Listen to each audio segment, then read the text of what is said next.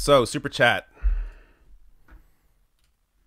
Raleigh, Tulsi still anti-gay, question mark. What's her healthcare deal? So, I don't think Tulsi's anti... So this is how she's explained it, and to me it makes perfect sense. Tulsi Gabbard grew up in a conservative household. And because of that, she had a certain perspective on the LGBT community. So her perspective was clearly impacted by the fact that her father was anti-gay, was conservative. So that's how she operated back then when she was very young, in her teens and early 20s. And then she evolved on the issue when she learned more things. And when it comes to healthcare, so yeah, when it comes to issues of, I can't fault somebody for being born into a family that was conservative and they took on those ideas when she's changed. If she didn't change, obviously, yeah, then that'll be a problem. But she has changed, and I think she's shown a history of that. So I wouldn't go after her on that. What's her healthcare deal? Yeah. So she says she supports Medicare for all, but when the question came up at the debate, would she abolish private insurance? Again, that question is so poorly worded, poorly framed, because you're not abolishing all private insurance. You're abolishing duplicate private insurance. So the way it works in Canada and the way it would work in the US is under a Medicare for all system, private insurers would not be able to duplicate the same kind of coverage that the Medicare for all system offers, because then what's the point? Then essentially it's a public option. So, and the reason you do that, the reason you cut out the private insurers is because if you made it a public option, then the private insurance companies would be able to offset all of the sick people to the public system, drain the public system of resources, and then the private companies would be able to have all the healthy people, and they'd be fine. So that's why you can't separate it. You need everybody in the same pool. That's what brings all the costs down. That's what makes it a universal system. It can't just be a public option. And on top of that, if you made it a public option, people would have to pay into it. So they'd have to choose to do that, and a lot of people wouldn't be able to afford to do that. So you have to make it a universal system that everybody pays into. That way, you have the wealthiest people paying into the same system that the poorest people are paying into. That's how you have a true universal system that services everyone equally based on the healthcare needs, not on wealth. So the question at the debate was dumb, because they asked you, or they asked the candidates, would you abolish private insurance? Would you abolish your private insurance?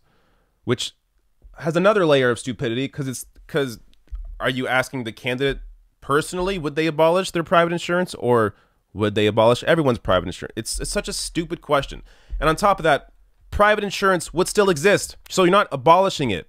It exists, but it exists in a limited capacity because they would not be able to offer the same coverage that the universal system offers.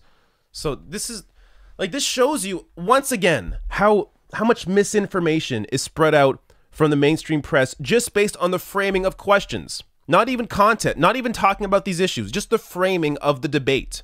There is a problem here. But so Tulsi didn't put her hand up there. I think only, so I forget which debate Tulsi was in. She was in the debate with Bernie, right? I don't even know anymore. But so but the same question was asked at both debates. You had Warren put up her hand, Bill de Blasio put up her hand. Then the second debate, you had Kamala Harris put up her hand and Bernie Sanders put up her hand.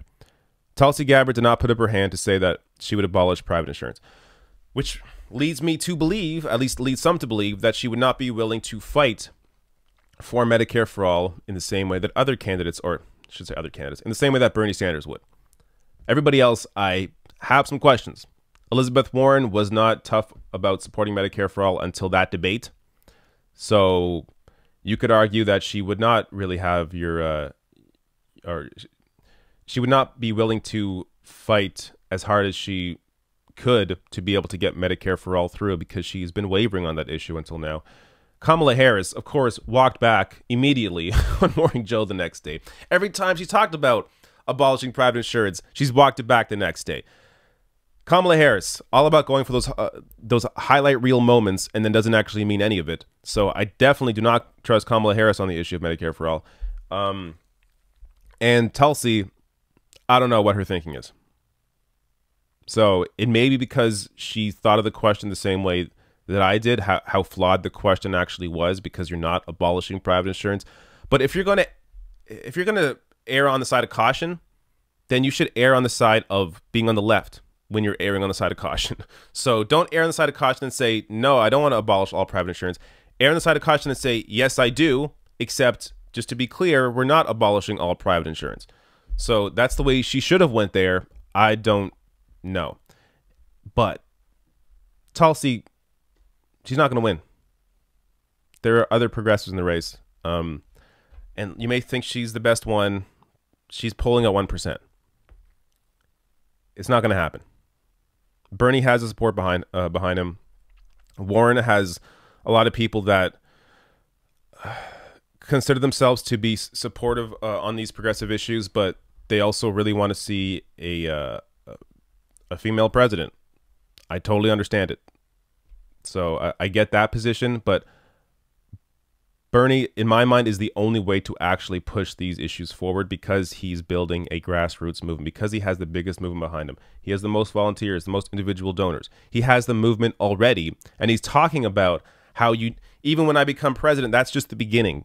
You need people from the outside putting pressure on Congress to get any of this through. So he's aware of the structural issues in order to actually get any of this passed. And he's been consistent pushing back against the powerful and the wealthy his entire career, 40 years of it. So to me, there's just no comparison between him and Elizabeth Warren. But that said, I still like Warren, just not anywhere near to the level that I like Bernie.